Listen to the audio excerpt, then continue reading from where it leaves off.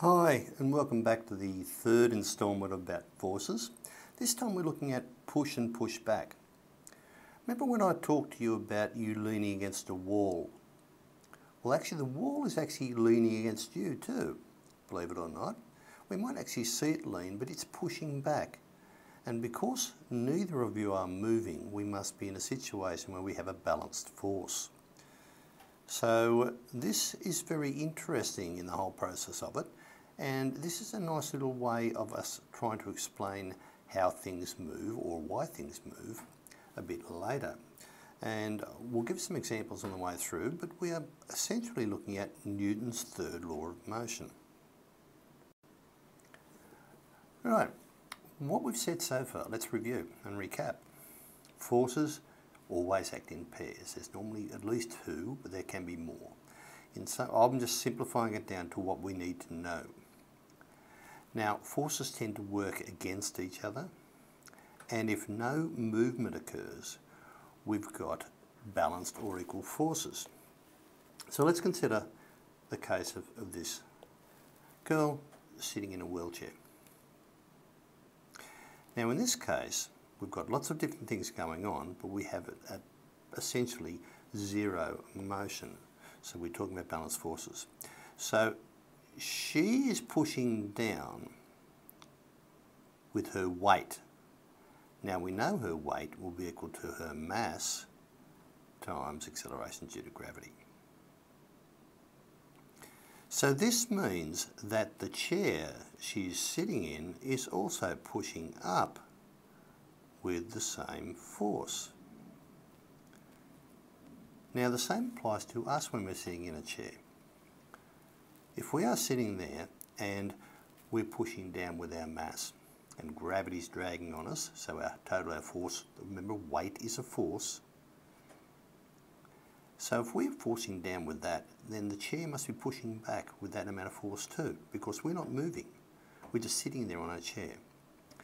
Now if we go to the next stage, we can see that this laptop that's sitting on her knee, it is pushing down with its mass times the effect of gravity, but the armrest, it looks to be looking at the armrest or her lap, is pushing up. Again, we've got the balance forces of the mass of the computer times g. So we can work these things out. So as long as we know her mass, we know g is a constant. Remember that. G is a constant, which means it does not change on Earth.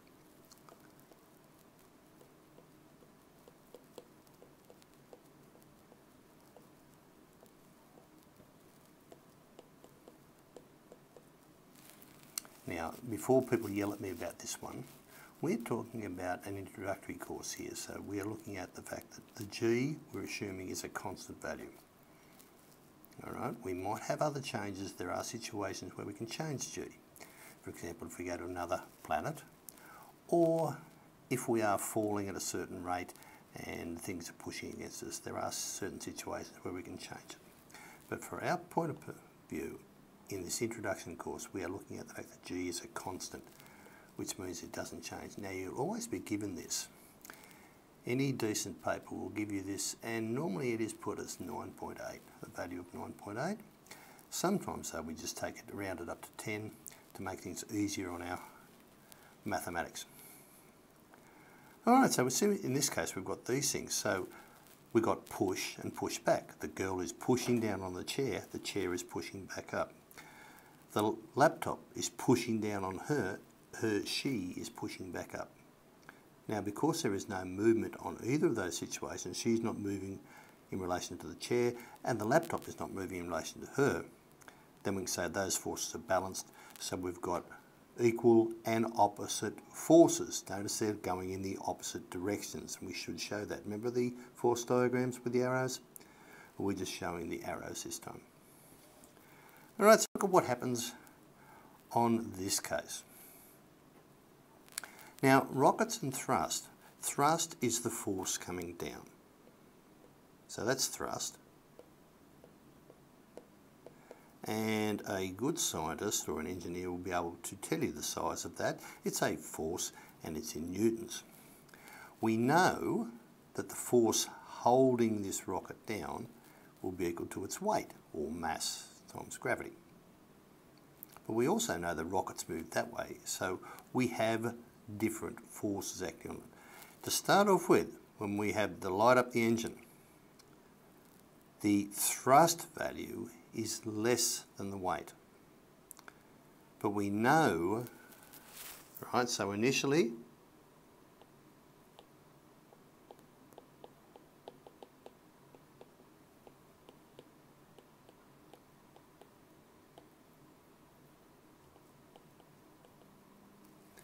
force of weight. But we do know after that that the thrust is greater than the force of weight, and the rocket starts to move upwards. So when that happens, the rocket rises because our force pushing down is bigger than our force coming up. But we've got to remember, down here is the Earth. So when the rocket pushes down, the Earth pushes back. Same rules apply. So in this case, if it is normal and it's not moving, then we could say that the thrust, the size of the thrust is there. But once we start it moving, it simply means that we've got these things going. And then, of course, we have to apply these other things. Remember F equals ma, Newton's second law? That comes into play in this sort of situation. But all we can see is the rocket pushes down, the Earth effectively is pushing back, and finally, once the thrust is greater, we get movement. This push down forces the motion this way. This is the motion direction.